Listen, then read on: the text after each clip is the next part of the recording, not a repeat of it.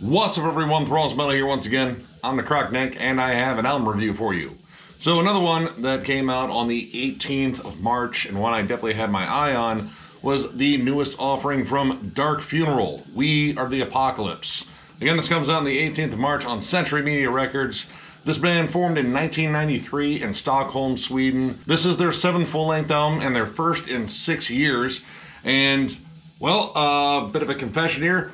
I don't own any Dark Funeral, and honestly, this is the first time I've sat down and listened to a Dark Funeral album, like, ever. I've had, individual tracks on samplers before, I've jammed them, I liked them, I just never got them. So this was kind of a first experience for me just to actually sit down and listen to a Dark Funeral album, and it's fucking black metal. It's pretty much exactly what I expected, just judging by the look of the band, which...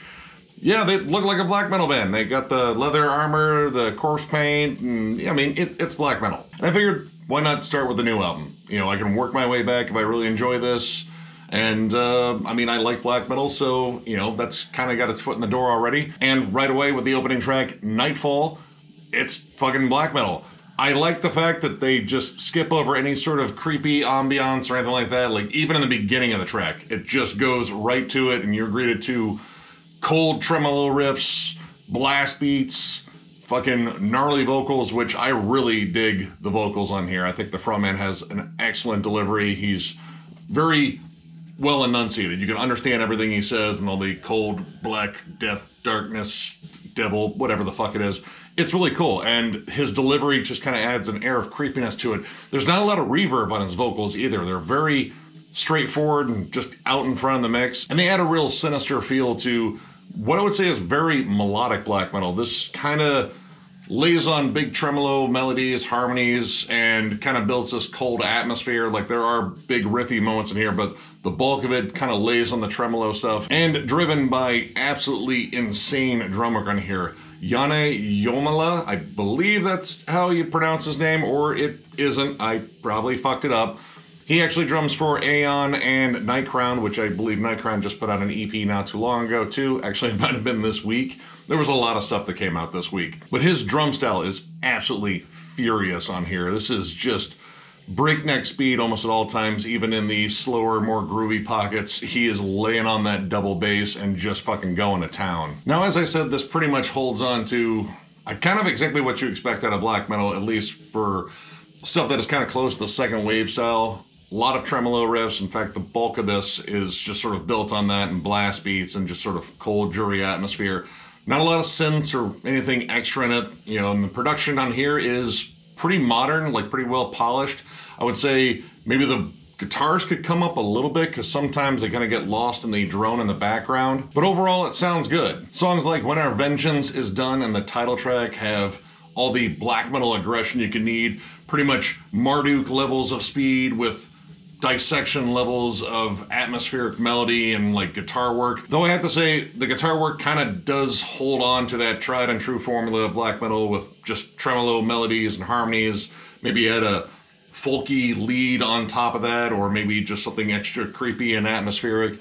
It does that a lot, but it does do it well. And that sort of thing is present on almost every song, but sometimes there's like an added bit of energy to it, namely the title track. It comes off much more sinister and dark and aggressive. The melodies don't sound as, well, tuneful to people who like black metal. To anyone else, it sounds like demons shrieking in a cavern and playing guitars, I guess. But to me, very tuneful, very melodic. This song, way more aggressive, a little bit more snarl on guitars, especially the opening riff to it, and there are some really nasty riffy breakdowns on there. And if you've been watching the channel for a while, you know that I'm a sucker for riffs, and riffy black metal is some of my favorite black metal. It was nice to see that kind of broken up a little bit on here. Again, the title track, riffy breakdowns. It was nice to break out of the static blast for just a little bit, just to kind of bang your head and embrace the evil at a slower pace. And honestly, the song on here that does that the best in terms of slowing down the tempo and just kind of riffing out is Let the Devil In, which I believe was a single of theirs. And this has probably the catchiest riff on the entire album, and it is kind of built on that riff. I don't even think this really breaks into blast beats. It kind of stays more in a mid-tempo sort of you know, just kind of groove, like a little bit of a dark march sound. There's some really cool tribal drums that lead into it, and once you hear like the main riff with its cool dissonant tag, like it's an instant hook. And I really like how that song just kind of sticks with that. And honestly, it comes off as creating a very unique hook on this album, because when it comes down to hooks on this album, it kind of gets a little repetitive. There's a lot of formula on here. Though the formula is sound, it kind of gets static at some points. Songs like A Beast of Praise, Beyond the Grave, and Nosferatu don't sound that different from one another. They kind of stick with the same formula. Again, tremolo riffs, tremolo harmonies, epic or folky or creepy lead melody on top. And that is kind of the main thing, while the singer just spews forth all sorts of dark and twisted shit. And unfortunately, it kind of gets old after a while. Like, there isn't enough variation, like a unique melody that pops up, a strange breakdown, a atmospheric section. They kind of just stick to the formula so rigidly that it could almost be one long song if you combine those together. And sometimes it just feels kind of lackadaisical.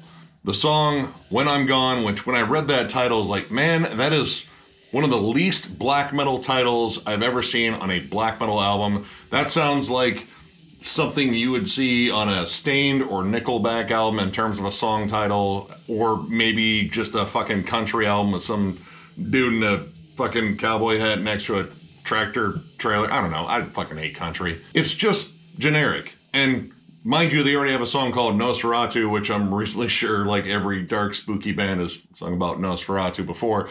But this song, it's supposed to be the slower, more brooding kind of doomy song on here, and unfortunately, the guitars on it just feel boring. Like, it's just kind of lackadaisical. They're just kind of there to create some atmosphere. There's not really much of a melody to it. And it gets off to kind of a slow start. Like, it has some creepy whispers in the beginning that, you know, kind of make it spooky. But it really just doesn't build very well. Like, towards the end, it gets a bit better, but I've already gone through so much song where it was just like, man, I really hope this is building towards something. And while it kind of does, I mean, the payoff's not really that great. And this is in the middle of the album, and it's the longest track, though it isn't like over 6 minutes. It still feels like it's over 6 minutes, maybe over 7. It just takes a while to get going. And when you get down to a song like Leviathan, that pretty much seems like a sampler platter of everything they're doing on here. It has the slower start with clean guitars. There's like a little bit of synths in the background, I think, but they're like way in the back, just to the point where you really have to listen for them. And that gets a nice creepy mid-tempo start before going into blast beats, and it even has like a clever breakdown in it. And this was something that was kind of missing on a lot of these songs, were like dynamics. There weren't a lot of like memorable shifts in terms of like, you know, changing the tempo, changing the atmosphere, fucking playing a non-tremolo riff. There really wasn't enough of that to really keep my interest, especially towards the middle of the album. This album could use some more like legit heavy riffs to break up the tremolo, because they have all the tremolo I could ever fucking want on here.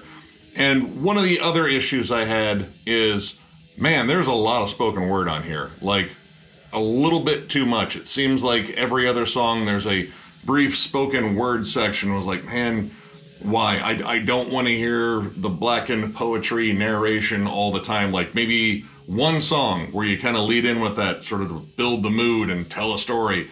But when you're doing it like every other track, which it kind of seemed like it was like every other track where there was like a brief spoken word, it got to be a bit much. Especially when the vocals themselves, the fucking blackened screams, are really good. I just want to get right back to those. So for me, this album was kind of a mixed bag. Like, I found a lot of stuff that I like about black metal in general on here, especially the riffier moments, which, again, sucker for riffs, but it kind of laid on one gear too much, like to the point where they were grinding them into fucking dust. Honestly, I think some of this could have been broken up by like pacing, like moving around some of the songs, because towards the middle, it kind of dragged, especially when it got to When I'm Gone.